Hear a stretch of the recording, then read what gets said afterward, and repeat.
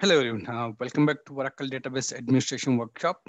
So in our previous videos, we have seen so many models with architecture, database architecture, ASM architecture, and the configuration, installation, and also some of the basic administration tasks of my ASM and database, and then startup and shutdown sequence, and so many topics and so many models we have covered so far as a basic activities. So now here we are dealing with this today's session somewhat interesting topics, that is network configuration or networking at my Oracle. So what are the network parameter files? What are the how the connection will happens and how the connection is handled?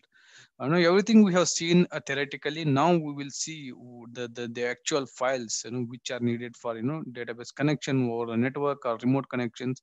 So it all will be established using three main files. Those are like tnsnames.ora, listener.ora, and sqlnet.ora. We are gonna deal all these files and how we can create and what are the use cases of these. Everything we will see it in this today's topic. Let's go to the next. Okay, Oracle Net Service. So as I already explained, Oracle Net Service is something, if an end user, like, from your desktop or from your web URL or from your mobile device, if you want to connect to your RDBMS, I said there's a listener will take your connection and it will authorize all your connection details, like, whatever detail you have passed, like port, host name, which protocol it listening, everything it will verify. And if everything, the username and password, it will validate with the Agnet database. And if you are a valid authorized user, it will connect it will connect, it will give back acknowledgement, and you are a valid user, you can connect to database. And there's a shared server process or dedicated server process will be started for your connection. So it happens via TCP or UDP network. It again depends upon which protocol you are using. And listener will take your incoming connection and it will connect to my database. So this is typically how the connection works. And then with the client side, there should be a Oracle net configuration file, and with the server side, there's a Oracle net configuration file. What is this client side net configuration file and what is this server side net configuration file?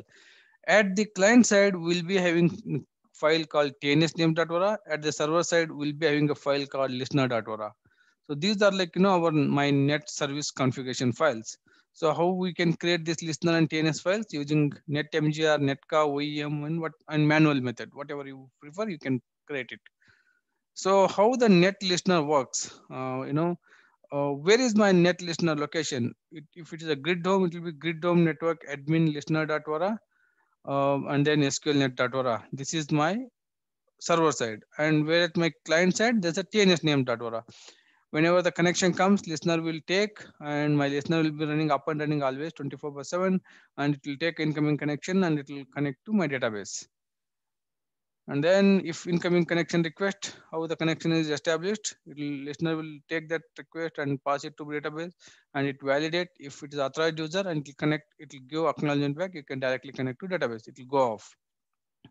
Right, so listener will go off, and user process allocated to one of the server process, whether it is a dedicated server process or shared server process. One server process will be started, and this user will communicate with that server process, and server process will communicate to database. Whatever query I will send, the user process will take, and user process will pass it to the database, and this listener will goes off. This listener, it does not need anymore. This listener needed only at the initial time of connection. Once the connection is established, so this listener is not needed anymore. If this listener goes down also, doesn't matter, my connection will be established. Right, so tools for configuring tools for configuring and managing your Oracle network. You can use OEM or netmgr or netca, Oracle net configuration assistant, or the command line or the manual method, right? Like using vi editor, you can do it. And what are the basic two checks you do? Once this is done, you have to use this lsnrctl, listener control utility, and the tnsping. These are the two utilities, you have to make use of them. So testing your net connectivity, whether it's connecting or not, either use this tnsping utility, and you have to give all these details. So what we can do, let me uh, demonstrate that one, right? So let me connect here.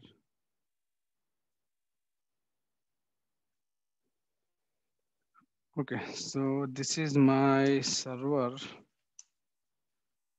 and where ORCL is running. So what I'll do, I will set my environment plus, not plus, ORCL, and then I'll go to my, not going. So as I said, like you can use any utility. I'll use netmgr.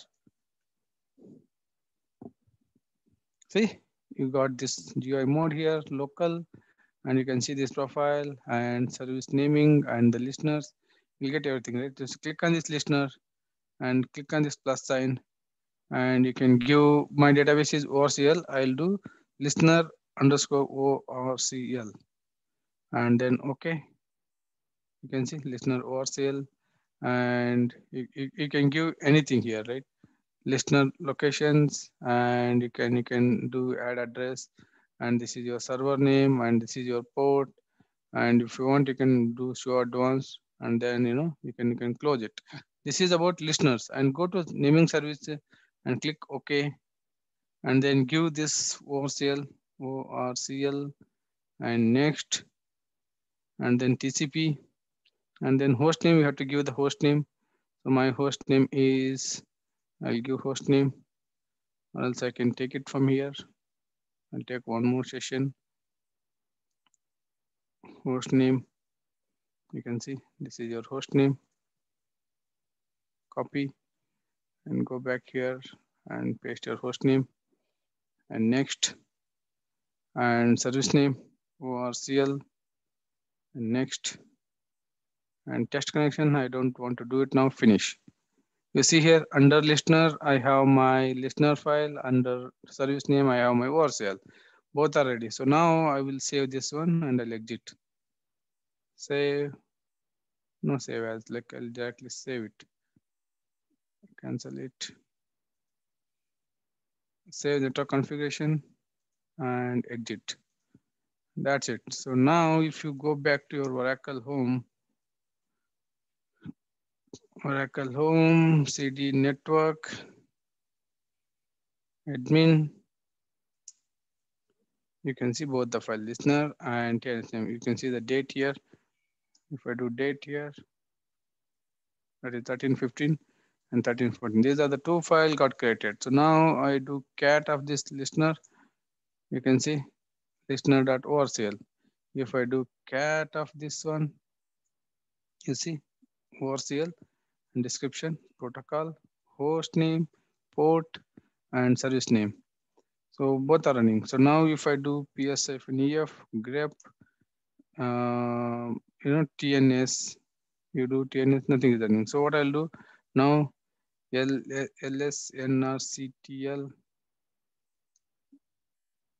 lsnrctl status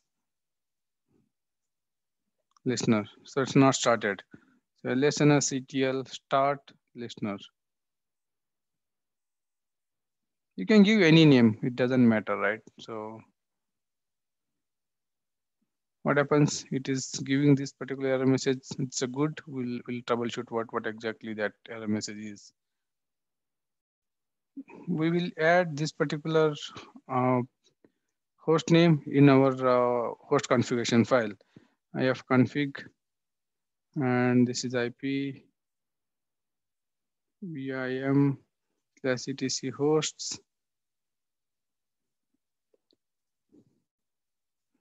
and this is a file.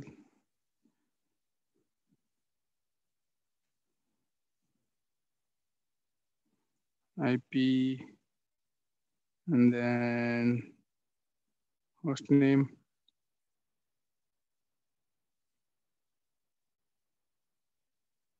Let me save this one.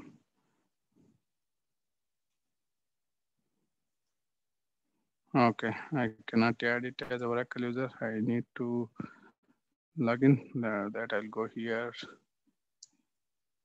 Su root.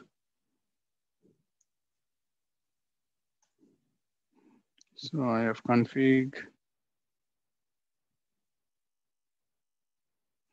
vim /etc hosts.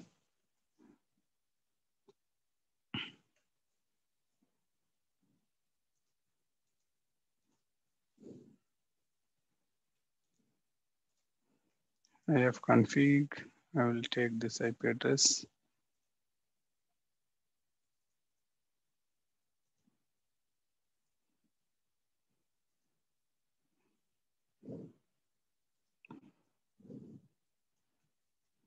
Host name.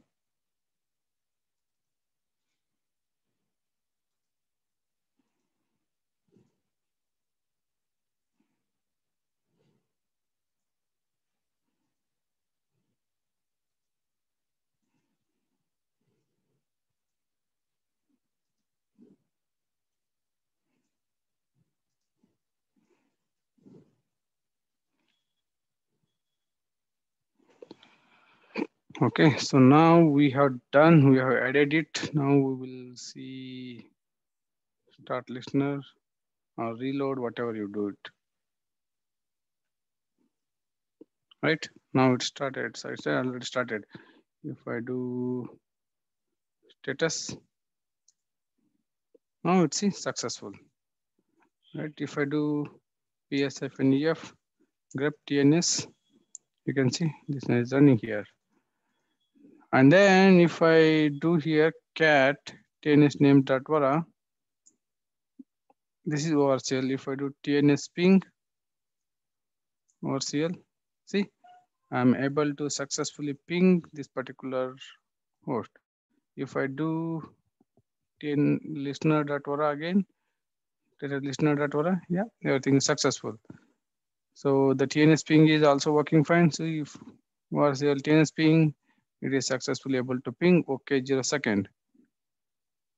So that's about testing your Oracle net connectivity. The do tnsping, or else you can do host name 1521 ORCL. This also works.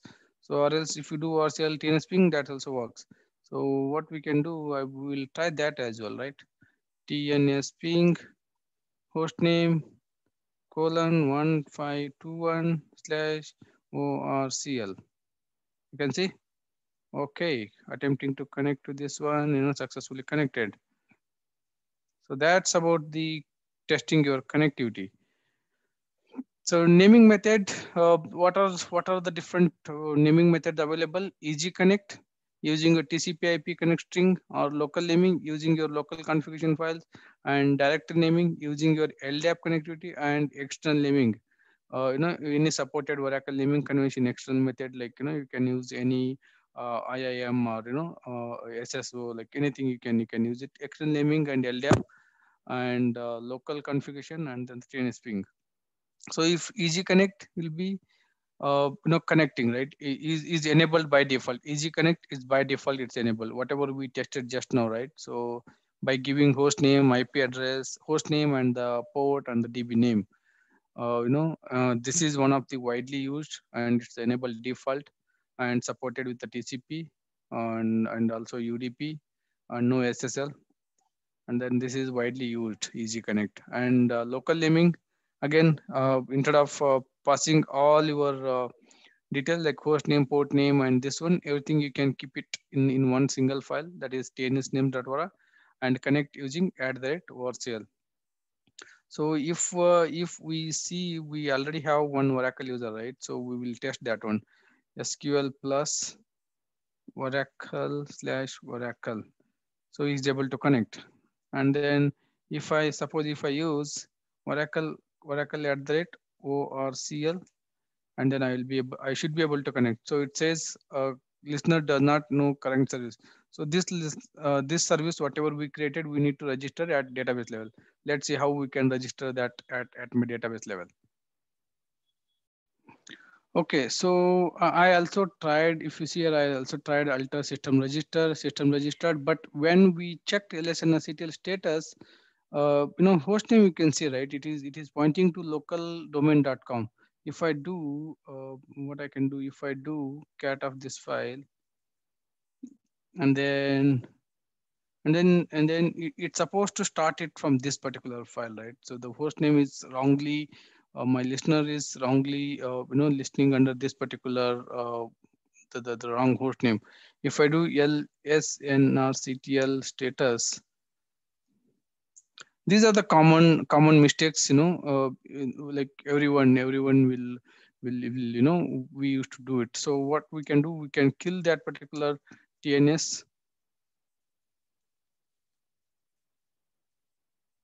kill -9, and you can kill that service, and that will go off now. See, now it's done. Now we will start our listener once again. lsnrctl. Okay, now connection refuge. Now we will start it. Right now it started. Now you can see host name here. It's correctly pointing to my host name. If I do status again, you can see now it's correctly pointing to my uh, uh, this one. Now we will try to connect that Oracle user @Oracle. This is what right here. SQL plus Oracle / Oracle and ORCL. Come down. Still does not currently know the listener service. So once again, same issue. We will see that listener status again, and listener support no services. Like we'll connect back to the database. Alter system register, right? Show parameter service, right? ORCL, and then we'll wait. We'll give few more minutes because that registration will take few seconds.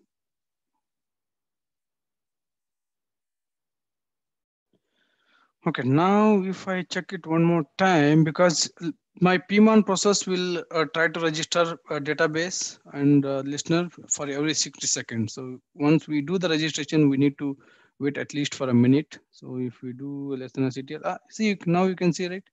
Earlier when I did lsnrctl status, like no service, listener support no services. When I did now lsnrctl status listener, you can see ORCL is registered. Now I can try that connection. You can see right SQL plus Oracle @ORCL. See now I'm able to connect. Show user, you can see Oracle. So that is one way of connection. Like you can use this Oracle @Oracle. That is a local naming, and you can use the direct LDAP directory connection to the client, and you can use the same your TNS connection. The authentication will be validated via LDAP.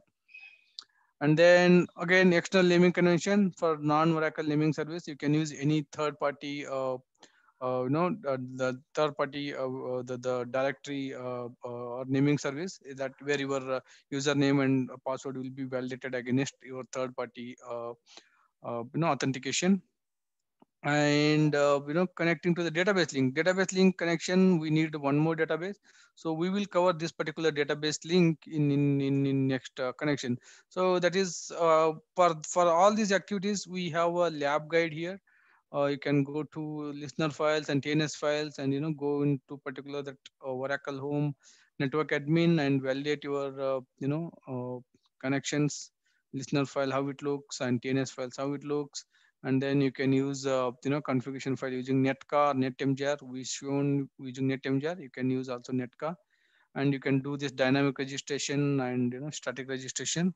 So when you use 1521, if you use the PMON, it will dynamically register. When you use the port other than 1521, you have to manually register.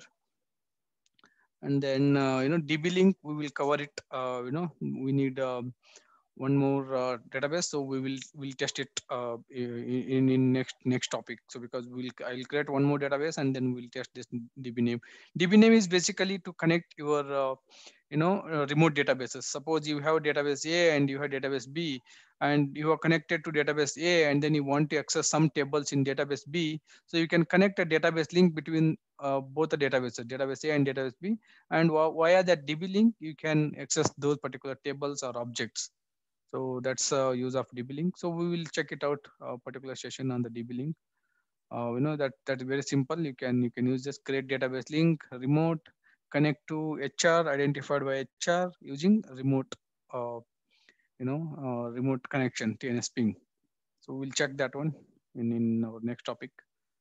So that's about today's network configuration. And one more file I wanted to explain.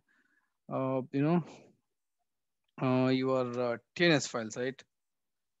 Sorry, sqlnet.ora file. Home network network cd admin.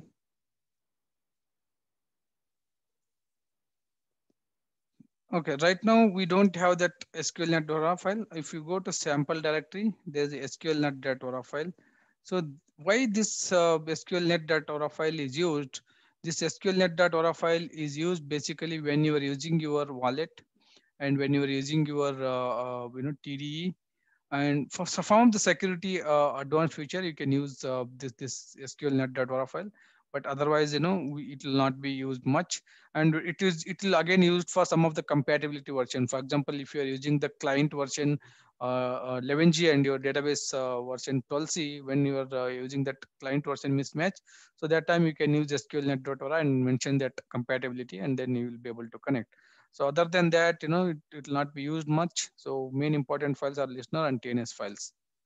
So now the quiz time, which configuration files are used to configure your listener? Listener.ora, listener.config, tnsnames.ora, listener.config, sqlnet.ora, sqlnet.config. So configure your listener. The answer is listener.ora. And the another question comes here: which files resides in my client server? Which files resides on my database server?